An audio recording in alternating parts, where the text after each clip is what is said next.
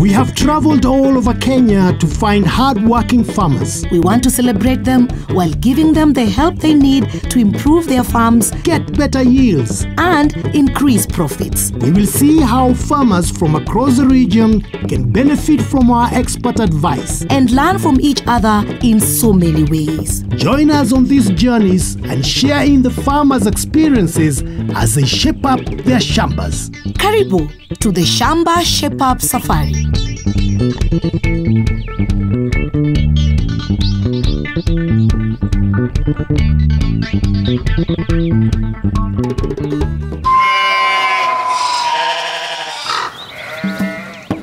Hello and welcome. To Shamba Shape Up, Today we are in Nyeri County located between the Cabbages, and Mount Kenya. a very fertile area. We are visiting David and Milka Mathenge They keep cows, chickens, and different kind of crops. and recently they introduced pigs, Let's go and see how they are getting on. and see how we can make them even better. Let's go.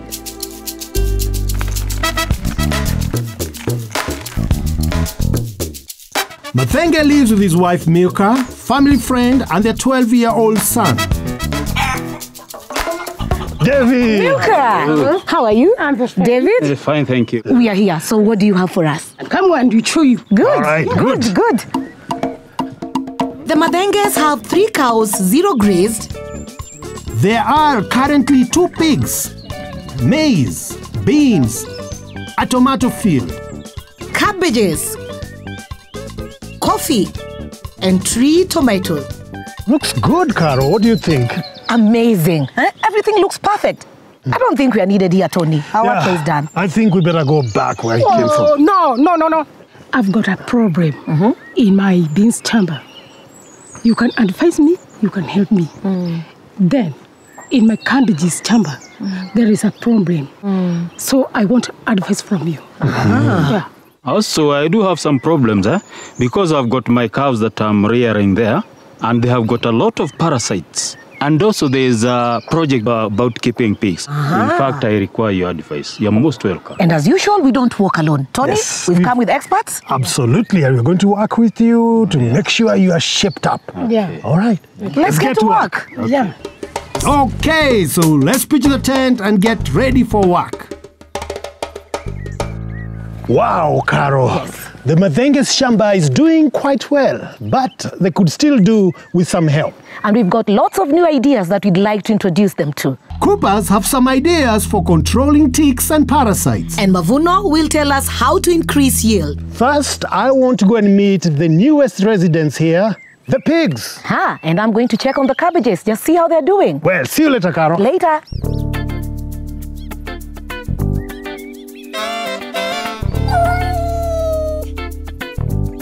On the way to my first expert of the day, there was some good news. The soil test results have arrived. Before growing any crops, it is important to find out how healthy your soil is. Then you know what fertilizers you need to use and if the soil needs liming. Getting the right balance of nutrients in the soil can make the difference between getting a poor harvest and a very good harvest. On this farm, the results show the pH is low and the soil is low in calcium. We need to lime 1 month before planting when the soil is dry. Add a balanced NPK fertilizer at planting. Let's find our farmer and give him the news. Our first expert today is Joseph from Unga. David wants to develop his pig business. Now, David, Yes, why are you interested in keeping pigs? it's to do it commercially so that I can be selling them to the bush. How would you advise him from the first stage to the last stage? The first advice will be the nature of the house. Okay. You need to construct the house whereby the wrong axis faces east and the other faces west. Why the east and western orientation? To block direct sunlight and direct wind, blowing and shining through the pigsty. You also need to source good quality piglets from a reputable source. When it comes to tooth clipping and castration, when does a farmer do all those? The most routine management are done within the first few days of life. Tooth creeping, ideally, is to prevent those sharp teeth injuring the mother. Tooth creeping is done at 3 days when you are doing iron injection. Remember, piglets are affected by anemia. They don't have enough iron in the mother's milk. Intact boars have that strange taste in their meat, and most of the consumers don't like it. So castration is done before the 3rd week. The younger the piglet is, the less the stress and the less the procedure. How do I feed my piglets so that they can mature properly? We have different feed for different categories of pigs. For the mother, you give 2.5 kilograms of sow and winner. And for every additional piglet, you give 0.25. So, the mother normally eats 2.5 kilos of sow and winner food. When she has piglets, she needs more energy. So, you should add an extra 1/4 kilo for every piglet she's feeding. When the piglets are born, they are with the mother. You introduce feed at 7 days, where we give creep pellets. You give them up to the weaning time. From day 7 after birth, introduce the creep pellets to supplement the mother's milk. Give 1/4 kilo of creep pellets per pig per day. This continues between 6 and 8 weeks when they are weaned. Weaning is done at 7 to 8 week, whereby you now start introducing it to sow and winner. If you are intending to do the weaning, you remove the mother from the piglets to avoid stress. During any transition, you try to minimize stress as possible. So we do that by mixing half of the feed you want to introduce and the half of the feed you want now to leave. At 7 or 8 weeks, the piglets are now grown and they are now called sows. So, introduce the sow and winner meal. Give 1 to 2.5 kilo of feed per pig per day. When the mother is ready to be serviced again, then it's time to increase her feed. You increase 1 kilogram of sow and winner 1 week before and 1 week after service. That is to increase the conception rate. When you intend to sell the pig for slaughter, you can give them pig finisher to fatten, and you give 2.5 to 3 kgs per day. And if you are intending to get those big, we call them hog, you give 3 to 3.5 kg per day. And ensure in every stage you have clean water always. At 4 or 5 months, or when the pig reaches 40 kilograms, give Fugo Pig Finisher Meal.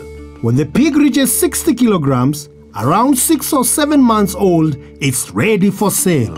Feeding Fugo Pig Finisher Meal at 2.5 to 3.5 kilos per pig per day gives good meat quality and low back fat. Now, how marketable are pigs? The butchers are saying they have raw supply. You can also sell the piglet to the farmers. That is also another form of business. Yes, there is market for pigs. But remember, good housing and also good feeding regime so that you can get good pigs for market. And you can make some good money. Our second expert today is Sambi from Osho. Milka has been growing cabbages, and she's worried about the high level of pests that are attacking her plants. For instance, here, these are pests now. Yeah. This is the cabbage sawfly. It will have a damage like a tear. Yeah. It looks like this. Yeah. Then you have another problem we call the DBM, or the diamond back moth. It makes damage a very nice round holes like this. Diamond back moth damage. Okay? So, but they are both pests. And you find that with problems like this, it is usually very serious when we have dry times, when we don't have rains. And you also find that for many farmers, maybe even you included, these pests, you can't control them using the conventional pesticides. So you'll find that you're applying time after time, every week, but the problem is not going away. So for the two problems, the diamond back moth and the cabbage sawfly, we have a solution. I have two products here. One is called HALT. What is inside here is not a chemical. It's a bacteria we call bacillus. This bacteria, once you spray this product on the leaf, those bacteria will infect those caterpillars for the diamond back moth as well as the cabbage sawfly. So upon eating of those bacteria by the caterpillar, you will find that that caterpillar will go into death in about after 72 hours. So after 3 days, there will be no pest. So the product is called HALT. You do a foliar spray to mean you are using a knapsack and then you spray the leaves. Put 10 grams of HALT into a knapsack. Mix with 20 liters of water and spray. Use HALT before you get pests on your cabbages. Then product number 2 is called Nimbecidine. Nimbecidine. It's extracted from neem seed. So it's an oil, okay? So how this works, when those caterpillars are there, they will be there but they won't like to feed. Number 2, they will prevent the laying of eggs by insects on leaves. So pests will find it easier to go away from your shamba to go and lay eggs elsewhere. Number 3, insects will have stages, egg, larvae, pupa. So there will be no graduation from one level to the next. Number 4, they will not lay eggs. They will be rendered sterile. So that's how this product works against the 2 pests, the diamond back moth, which I'm calling DBM, and the cabbage sawfly. Put 60 milliliters of Nimbecidine in a knapsack, mix with 20 liters of water and spray. Use Nimbecidine if you already have pests on your cabbages. Do you mix them? You can, Two yes, of them. you can mix, but I have given you 2 solutions. You can go either this way or you can go this way. Okay. It's good that when you're doing HALT, because it's a biological, we are using bacteria, it's good that you do on the preventative basis. Okay. You apply before the pest comes. Yes. Okay. They are not So, good and to the 2 spray. solutions are all safe to use. HALT, like I said, is biological. This one we say is botanical. Botanical. It is extracted from a plant. Okay, you can spray at that time, then you come and cut and eat. Yes, and even sell You only it. need to wash. Okay. You only need to wash and cook. Okay. Yeah, right. Oh, it is not harmful. Yeah, it's not harmful. Okay, thank you. But I wanted to know, what makes HALT and Nimbecidine a good choice for farmers who want to kill diamond back moth and the cabbage fly compared to other pesticides? Those pests develop resistance very quickly against those conventional pesticides. And I said conventional pesticides are those common pesticides we find in shops. Yes. Okay? Like now, there's no way that pest, or diamond back moth, will develop resistance against a bacteria. We said HALT is a bacteria. Yes. So there's no way you can resist a bacteria. It's not a chemical itself. It's a parasite to the pest. And number 2, we are going now biological. There's a very big concern for our human safety. So these are biological products. Osho has come up with pesticides that are not harmful to our health. You can spray it today and comfortably eat your food tomorrow. Yeah. Thank you. Well, we've learned about managing and feeding the pigs. And we've learned about the many pests that attack cabbages. But on this Shamba, Milka is a real expert. That's right. And that's why we've asked Milka to share her top tip for farming.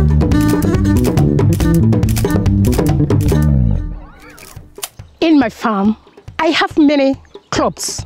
This month, I sell tomatoes. Next month, I sell beans, cabbages, and that means in every month I have enough food for my family. I get money for the whole year. Very, very wise. She's made sure she had food all year round and a little money in the pocket. Well, Coming up after the break. Keeping cows healthy and free of pests. And improving soil health.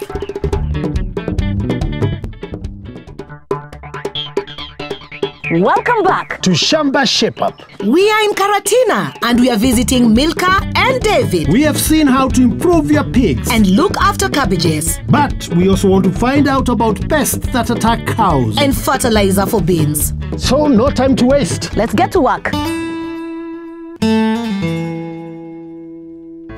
Earlier today, Caro helped sort out Milka's problem with pests attacking her cabbages. Now I have the same problem, but with our cows. So I asked Steve, an expert from Coopers, to come and help us out. Now tell us, David, have you had problems with parasites? Okay, most of the problems that we normally have here is that the animals usually get external parasites. and internal parasites. And it is very hard to control them because when you spray them, you just see that they are coming back. The structure is not clean, whereby you have a lot of dung. And those are the hiding places for parasites. We are talking about ticks, we are talking about fleas, we are talking about nuisance flies. And these are things that you can see. When you look at our cow here, Buko, you can see by looking at them, we have ticks. That's a tick. That's a tick. And it is by name, it's called a blue tick. How can the farmer prevent parasites? We control them by spraying. We want David to spray the cows after every week. Okay, let's go to spraying then. How should David do it? So you have to consider the number of your animals in your shed. Number 2, you have to consider the time of spraying. When do you spray? As a rule, David, we usually spray our cows every 7 days, and we do it very early in the morning. Okay.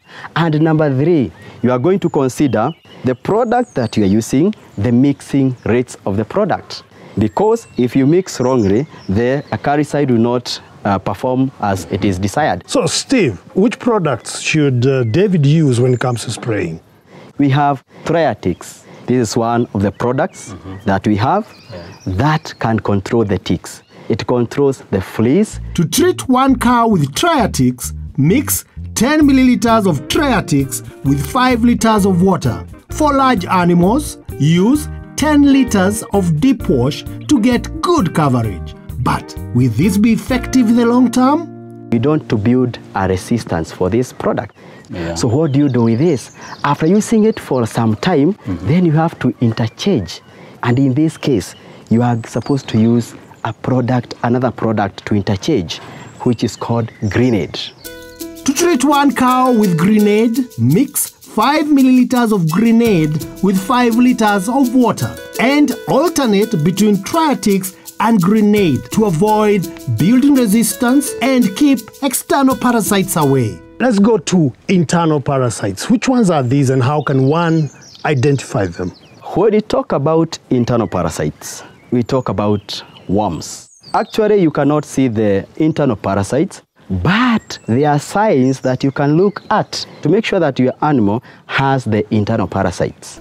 Symptoms include hair falling off, rough, dull, and discolored hair, and watery eyes. So how do we prevent them? Preventing them is very easy. We use dewormers to control the internal parasites. But before you use a dewormer, you have to check the weight of this cow. To find out the weight of your cow, use a weigh band. Place the band underneath the cow just behind the front legs. Cross the tape over and read the number on the outside. Use 0.5 milliliters of Nielsen Plus per kilogram of body weight and 0.25 milliliters of Nielsen Super per kilogram of body weight. Which dewormer do you recommend in this case? We have Nielsen, which you are going to use for these animals because they are being milked. So you milk in the morning, you give your cow, you deworm your cow with the Nielsen, then in the evening, you don't take that milk. So the next day, that is when we are going to get our milk ready to use, ready to sell. Milk the cows in the morning, then give Nielsen Plus to deworm the cows. For the rest of the day, the milk is not fit for human consumption. But the next morning, you can milk the cows and use the milk with no problems. Deworm your cows every 3 months. Cows in calf should not be dewormed 3 months after service and the last 3 months before calving down.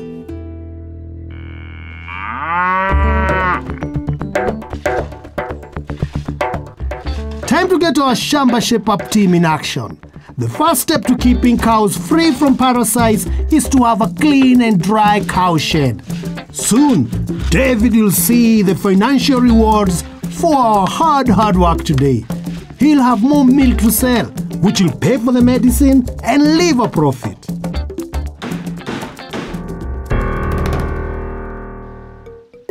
Our final expert today is Chris from Mavuno Fertilizers. He has come to help with Milka's beans. Milka's soil looks pretty good. I wonder how using a fertilizer like Mavuno can help.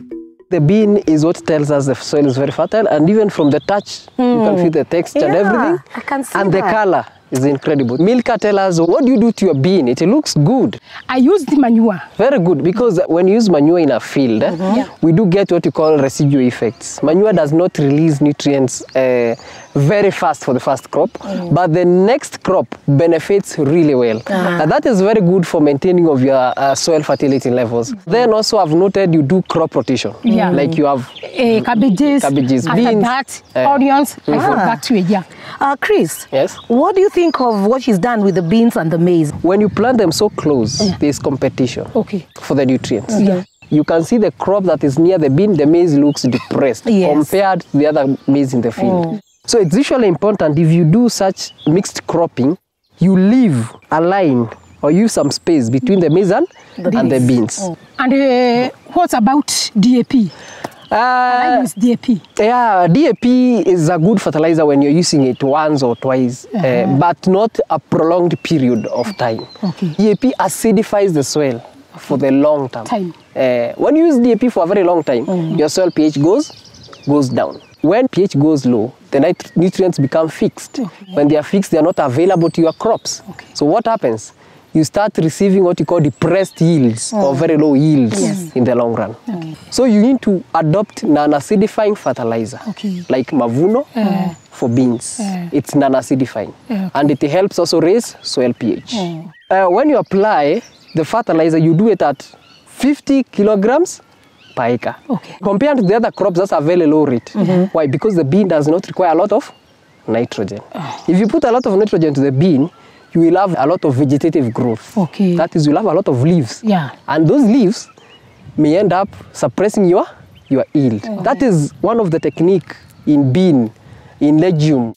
To cater for different crops, Mavuno has crop-specific fertilizers, each with their own blend of nutrients, specially designed to benefit the target crop. There is Mavuno for maize, for tea, for coffee, potatoes, rice, bananas, fruits, vegetables, sugarcane, wheat, and barley. When buying Mavuno, look at the back of the bag for the name of the fertilizer that you want. How readily available are Mavuno products? Mavuno products are all over in agro-dealers shops. And when you go to the shops, you don't go asking for Mavuno fertilizer. You ask for Mavuno for beans. For beans. Because you have crop-specific fertilizers. If you have maize, you go ask for Mavuno for maize. Because they are all blended differently. Yes. Mavuno fertilizers provides balanced nutrition for the bean to ensure steady and healthy growth with high yields, and most important, it does not damage the soil. I ask whether I can get fertilizer with bags or with kilos. I would say our fertilizers are packaged in different sizes. Different amounts, depending on the need of the farmer. Mavuno fertilizers are available in 5 different pack sizes: 1 kilogram, 10 kilograms, 12.5 kilograms, 25 kilograms, and 50 kilograms. Thank you very much, Chris. When you visit an agrovet to buy fertilizer for beans, be specific and ask for Mavuno for beans. This is special because it is low in nitrogen. Well, the cow shed is finished, thanks to our Shamba shape-up crew. So I thought I'd help finish things off by doing some spraying. No more ticks on David's cows. And Carol has been helping our Cooper's expert doing the deworming. So, no more internal parasites now either. Tony. Carol. It's all done. Yes, the shed is clean. And the cows have been dewormed. Wow. Let's hope the farmers will love it. Ah, David. Now our work here is done. First of all, David. Yeah. Do you like the cow shed? In fact, it looks very beautiful. I like it. Yes. And since my cows will even enjoy taking their meal. So did you enjoy the shape-up? Very much. I enjoyed it. I have learned a lot. And I'm very happy for that. Wow. Yes. We are also happy. Previously, my cows were not giving the correct yield. Yes. In fact, because of being disturbed by parasites. Now, from you, I've learned a lot. And at the same time, there's a project I wanted to start there, keeping pigs. I have learned a lot. I'm so grateful. Well, our work here is done, Carol, so... We are off to the next Shamba. Coopers are proud to partner with Shamba Shape-Up. For over 100 years, Coopers have supported farmers with quality products for healthy livestock and increased production. Use CRV semen to improve your herd for greater returns. No one does it like them. They are legendary. EnviroFit is a proud sponsor of Shamba Shape-Up. The EnviroFit Super Saver stoves are made to help people lead better lives. They provide cleaner, healthier, and safer cooking for your whole family. You can spice up your life with the delicious and nutritious recipes shared on the program. Get a taste of modern cooking with EnviroFit Super Saver and save your money, save your time, save your health.